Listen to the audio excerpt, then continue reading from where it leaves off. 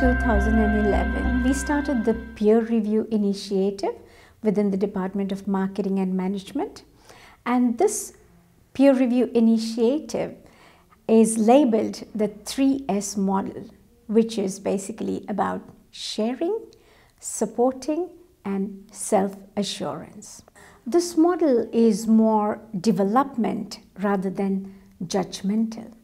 It is a confidential process, and it's more via consensus rather than through line management. In the first stage, staff are asked to critically review their own teaching, to conduct a self-analysis via benchmarking their units, via comparing their Echo 360 recordings, by looking at iLearn websites of other units, and then conduct a needs assessment or a needs evaluation of their teaching.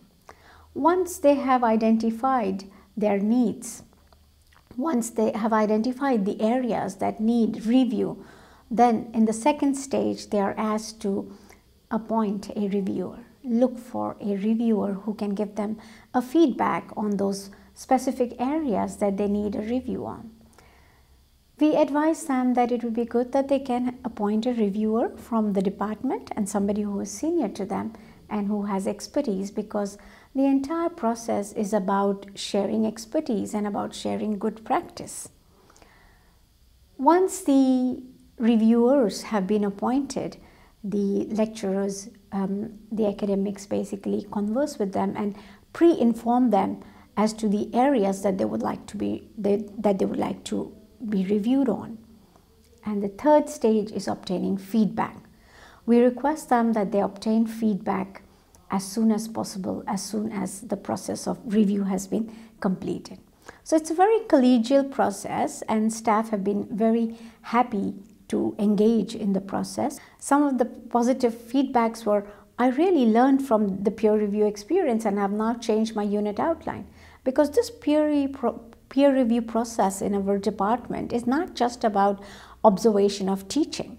We have many staff who engage in observation of unit outlines, assessments, and varied other facets of teaching.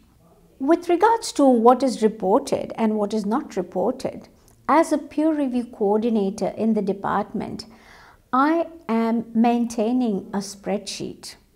Every time an academic completes a peer review process, they send me an email stating that we have completed the peer review process on a particular date for this particular unit, and Dr. So-and-so was the reviewer for this particular unit.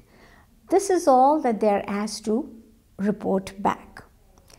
With regards to the feedback on their teaching, it is a totally confidential process. All academics in the department are notified that this is a totally voluntary process. It is not mandatory. It is for your development, and it is for you to benefit from the process.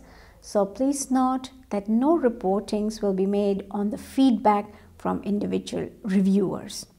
So the entire process is basically a system to enhance their teaching and also to improve the learning experience of the students.